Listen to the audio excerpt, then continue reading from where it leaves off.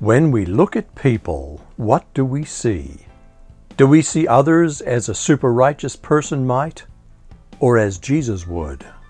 Let's discover how to see people as Jesus sees them, for the love in their hearts, and not for the mistakes they may have made.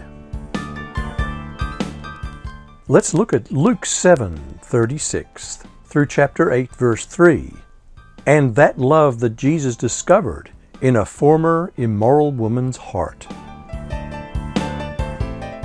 One of the Pharisees asked Jesus to have dinner with him, so Jesus went to his home and sat down to eat. When a certain immoral woman from that city heard he was eating there, she brought a beautiful alabaster jar filled with expensive perfume. Then she knelt behind him at his feet, weeping. Her tears fell on his feet, and she wiped them off with her hair. Then she kept kissing his feet and putting perfume on them.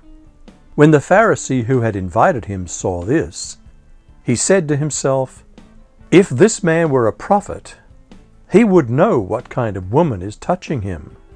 She's a sinner." Then Jesus answered his thoughts. "Simon," he said to the Pharisee, "I have something to say to you." "Go ahead, teacher," Simon replied. Then Jesus told him this story. A man loaned money to two people, 500 pieces of silver to one, and 50 pieces of silver to the other. But neither of them could repay him. So he kindly forgave them both, canceling their debts. Who do you suppose loved him more after that? Simon answered, "I suppose the one for whom he canceled the larger debt." "That's right," Jesus said. Then he turned to the woman and said to Simon, "Look at this woman kneeling here. When I entered your home, you didn't offer me water to wash the dust off my feet, but she's washed them with her tears and wiped them with her hair. You didn't greet me with a kiss, but from the time I first came in, she's not stopped kissing my feet. You neglected the courtesy of olive oil to anoint my head, but she has anointed my feet with rare perfume. I tell you, her sins, and they are many, have been forgiven. So she has shown me much love. But a person who is forgiven little shows only little love." Then Jesus said to the woman, "Your sins are forgiven." The men at the table said among themselves, "Who is this man that he goes around forgiving sins?" And Jesus said to the woman, "Your faith has saved you. Go in peace." Soon afterward, Jesus began a tour of the nearby towns and villages, preaching and announcing the good news about the kingdom of God. He took his 12 disciples with him, along with some women who had been cured of evil spirits and diseases. Among them were Mary Magdalene, from whom he had cast out 7 demons, Joanna, the wife of Chuza, Herod's business manager, Susanna, and many others who were contributing from their own resources to support Jesus and his disciples. What may a forgiven sinner see? The polarization between the super-righteous Pharisees and sinners is a familiar contrast. We have similar contrasts in our day in politics and religion, and the media is well known for highlighting the differences to make a story. The sinner here is a woman with an immoral reputation. She intrudes where she would not normally be welcomed and performs an extreme act. Do we readily dismiss such people in our world? Jesus did not. Don't we even consider that the need to eat may have driven her into immorality? A Pharisee does not care about the poor, but only about doing what's right according to the letter of the law. What do the woman's actions reveal about her heart? What may a righteous person not see?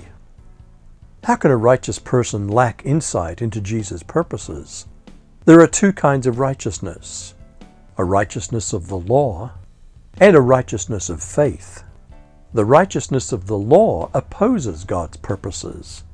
The Pharisee asked, how could Jesus be a prophet and allow such a woman to perform an act with suggestively erotic overtones? Jesus proves that he was a prophet by knowing Simon's thoughts. Jesus also saw what Simon did not, a broken heart and tears of repentance. Jesus explained it using the familiar economic system of enslavement to debts, which, as in our day, is not a system based on love. Speaking of forgiving debts, Jesus contrasts the greater love of one forgiven a larger debt. What kind of love can former sinners have? The woman that Simon wanted to reject had one of life's most important lessons for him. Is that also true for us? Simon saw the sin. He didn't see her love. He didn't see the boldness and the gratitude of one who is forgiven much. How would Simon treat the woman from that day forward? Would he continue to treat her as a sinner or as an equal among God's people? We don't know. The woman's extravagant love revealed her new life. The Pharisees' judgmentalism revealed that he had not yet experienced new life. Would he recognize God as one who cancels debts, or would he continue to hold others' sins against them as an unforgiven debt? When we look at others, do we see what they were or what they are in Christ? How much do we see their mistakes as a judgmental Pharisee might? And how much do we see what God is doing in their hearts, as Jesus does?